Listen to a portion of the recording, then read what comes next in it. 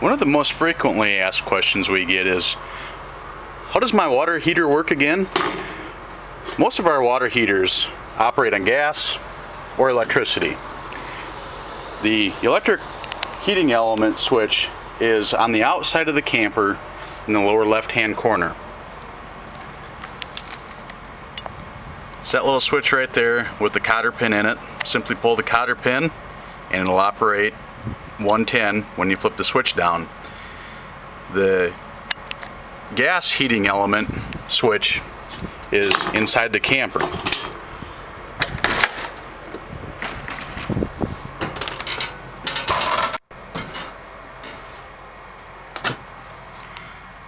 That's this one right here. You simply push down, the red light will come on like so.